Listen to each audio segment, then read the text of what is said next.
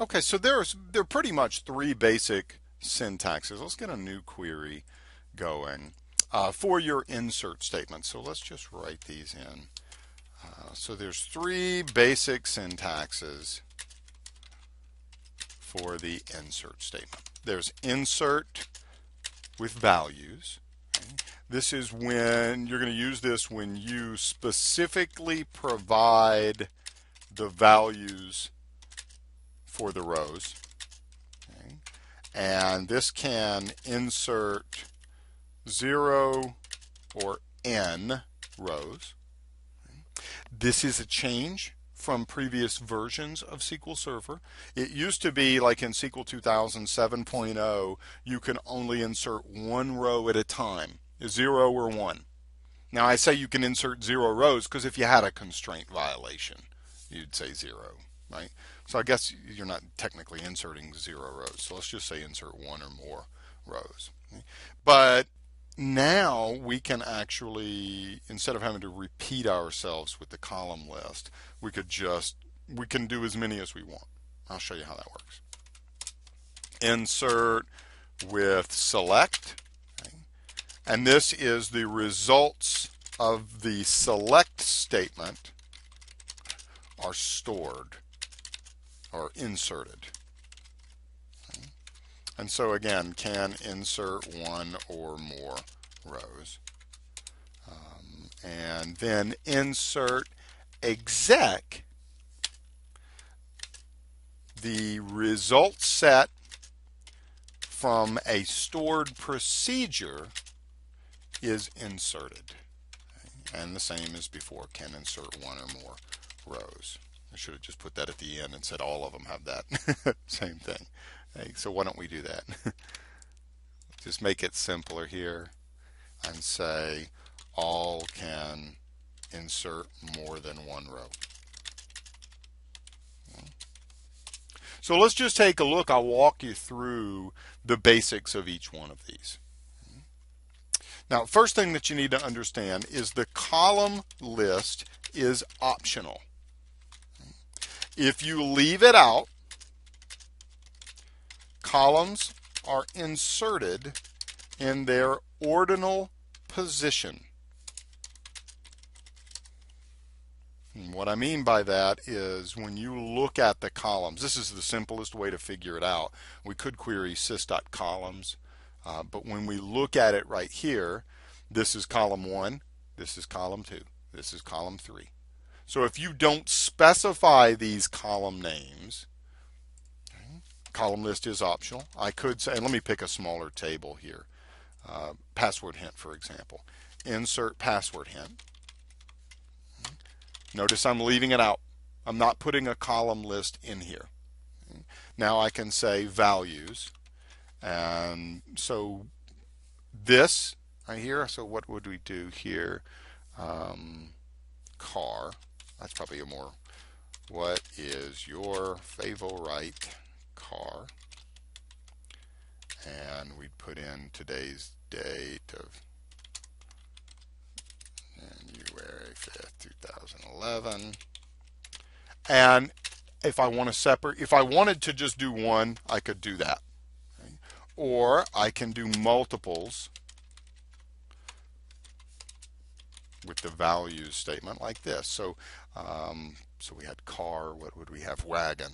I don't know. I got a 2-year-old and a 6-year-old. We have 2 wagons here. What is your favorite wagon? Radio Flyer, at least here in the US. And I can do another one just by putting in a comma right here. Speak. What are your favorite speakers? I'm going to close that out just so we have enough room to type. And say get date. I'm just being lazy to type that. But you notice that I'm able to just continue somewhat like an array, if you will. I'm passing in an array right here to the values statement.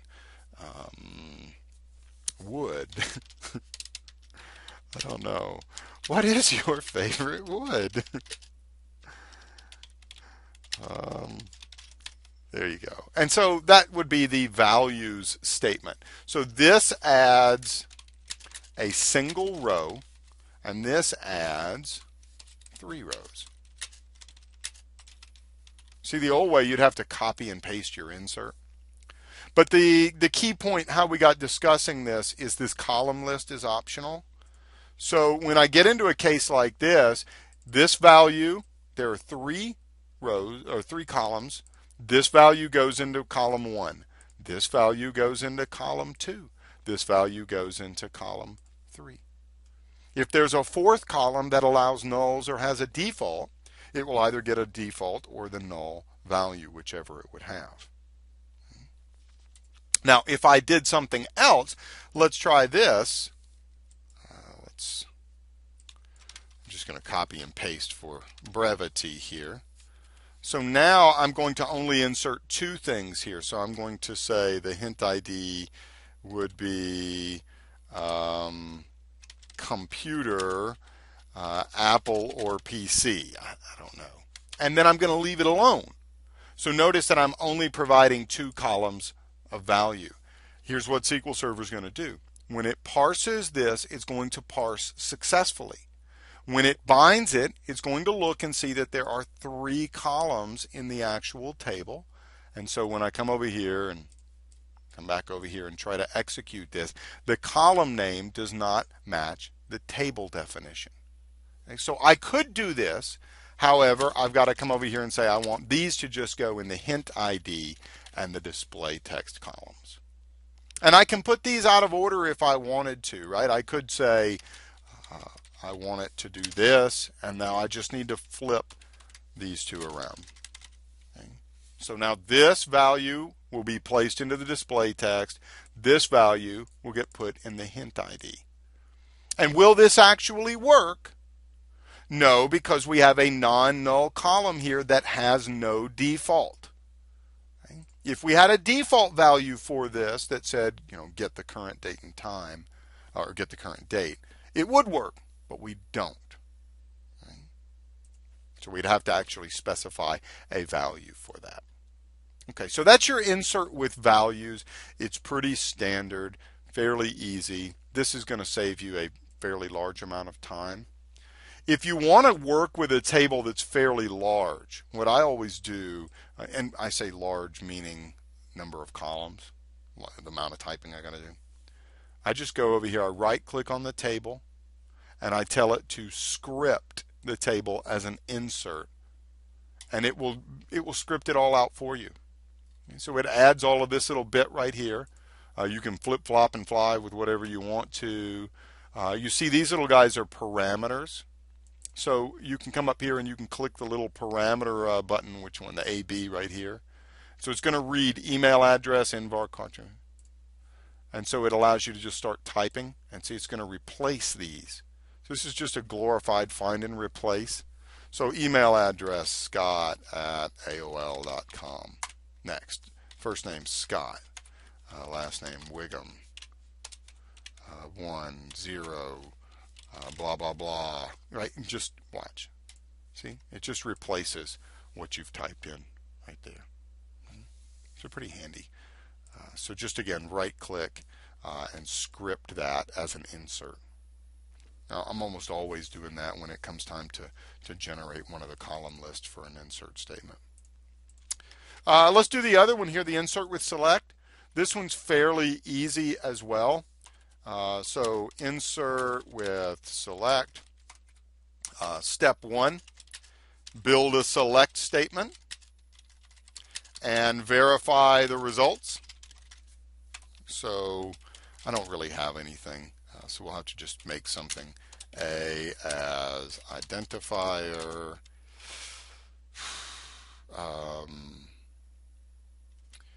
Who is your favorite football player? We could say footballer for you Brits. And then as question and get date as the date. And so now I've gotten too much. And we could do a union. Like ideally you would select from some tables, but I don't really have any tables right now. So here's B. What is your favorite ice cream flavor? And then get date. Right, union. We may as well put a union all for performance. And what do you like on a hamburger? I don't know. Anyhow, so we've got a result set. So step one, build a select statement, verify that the result sets are what you want. And then step two, wrap an insert around it. So now we could just say insert password hint ID, display text, what was it, the date added. And then I just copy and paste my select statement. So what it's going to do is it's going to, when it comes time to process this, step one, it's going to run the select statement, load that into memory, and then step two, load that memory into that table. So here, there you go. It just added 3 rows to the table. So insert with select, just make it a 2-step process. Get the select statement working first. Make sure that that's what you want, and then insert it. We're going to talk about transactions a little bit later in Chapter 7 as a way to kind of back out of things in case you get into trouble. The last one would be insert with exec. We have not really gotten into stored procedures, so I'm going to keep this very basic. So step one, write a stored procedure that returns a result set. So create proc my test sproc. We used to call them sprocs back in the 90s. I don't really hear anybody doing that anymore. As select D as column 1. What is your favorite database? As C2, and today's date as C3. We'll say go. So there. Now use it, exec my test sproc. Again, if you don't know the syntax of stored procedures and the logic of them, just kind of hang tight. We're going to do that. I think that it's chapters 9 and 10 that we really get into those. But you can see every time I run this stored procedure, this is what it returns. I've hard-coded a result set, right? So now step 2, just wrap an insert around it.